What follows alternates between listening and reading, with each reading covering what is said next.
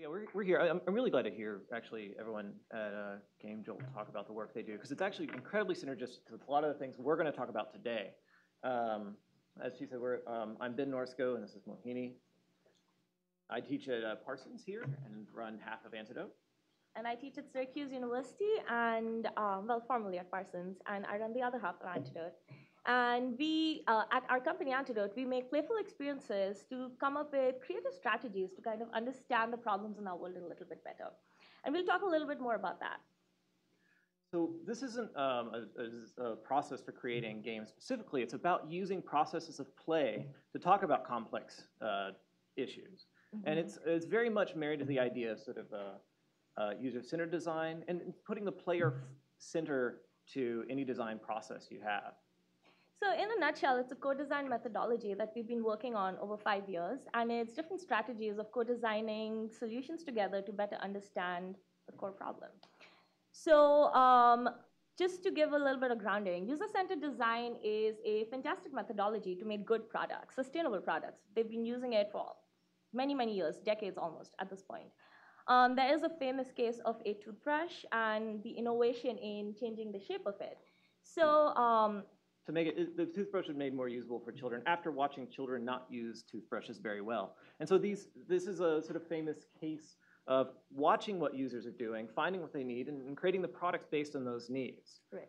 But a lot of our goals here at Games for Change isn't product design, it's change. Mm-hmm. And change it's tough to hold. It's not exactly a toothbrush. You can't really grasp a change. Yeah, and the way we think of it is if we were to use user-centered design for larger problems, we'd get solutions like the app to end world hunger. And I feel like we're all at a place right now where we can accept that may not work. Although an app, it might help. It might help us understand the problems, but this isn't the only sort of solution. And this is why we created player-centered design. We felt like we needed new methodologies to talk about larger problems and more wicked problems than just a single product thing. So the first thing we think about here is change is not a product. I can't feel it. I can't pick it up.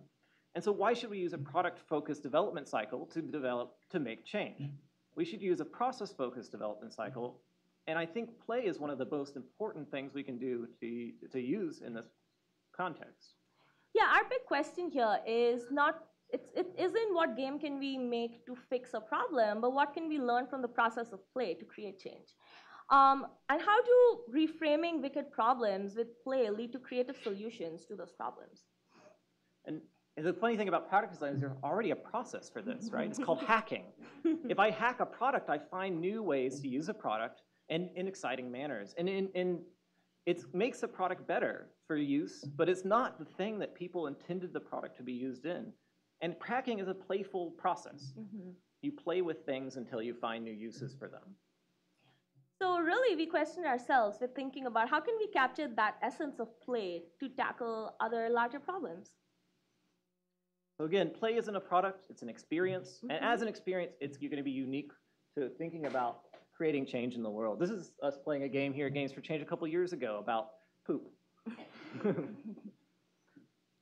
So in player-centered design, I guess at the center would be players.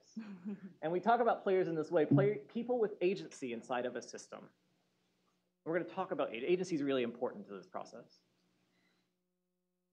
Who went back? Yeah. Agency is the ability to modify a system, right? And that's how we think of agency in our games and in our experiences. Agency is also a thing that traditional game designers say makes games more fun. In mainstream game design, we use the term agency when trying to find the fun when creating new games.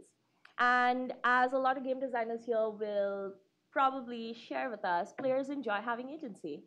It allows them to feel more powerful when playing, and that's really the core of what we use in player-centric design. As Tracy Fullerton said, you might have seen her talk yesterday, it's not about what you do in a game, but what you get to do in a game that makes it interesting and fun.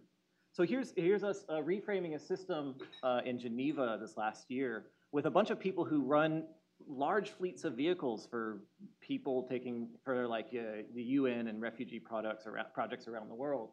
The people that were in this workshop were in charge of making sure a lot of people didn't die by delivering vehicles to them. And we talked to them over the course of a day, figuring out what types of choices and agency they had in these types of systems. And so that we could build something to talk about the types of choices they have and make better choices in the future. And this is the key design. When we're investigating a system with people, we try to find the players in that system first and ask them what's going on. So when we create something like this, which is sort of the end result, it's player-centered in that the play experience for the game in this case is centered around the actual experience of people on the ground. Yeah, and the fun thing about this project was we started off with a completely different game. It was a game about sending resources to crisis-ridden parts of the world. And our focus on which parts we thought were more important were really not what the players cared about. So we had to kind of do a 360 and change what we thought was important. And this process has happened again and again. And we feel that the stronger projects we make are the ones that are built with input from the players from the get-go. So what other factors have been overlooked? We can start talking about the power-ups that you might have in a game system at this point, and it allows people to be more creative and find those new solutions that they may not have had before.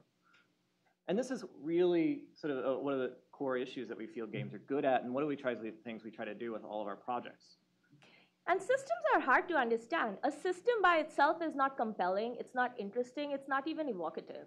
But they have, when we position the system from the point of view of the player can engage with it, the player can play with it, they can change the system based on how they feel it should work. And the systems are efficient frameworks for visualizing the world. And there's all kinds of interconnectedness and complexities out there yet to be discovered. And we have new tools for graphing those. But when you do that, it's tough to see a personal, individual touch inside of all of this. And so that's why we think about players inside of systems first. Yeah, many of our projects, if you go check out our website, deal with climate change. And the reason for that was that I had a lot of trouble sort of understanding these giant global systems and where do I fit into it. And if you have ever seen a climate change model, if it even has a human element, it's often highly abstracted. It makes it hard to understand why should I care about this, why should this matter to me? And I felt like that was a really compelling use case to try to change the conversation. And by using play, individuals can have an impact on climate change models, and that might help them understand what impact they might be having in the real world that they can't visualize as well. This game is a really good example of that. What we're trying to talk about here is infrastructure diversity and resilience in the face of climate change. Where is the individual in this? But if we play with these ideas, you can find the individual agency and impetus inside of these systems. And then it expands sort of the world as it now exists. How can we expose the impact that a player has on these systems?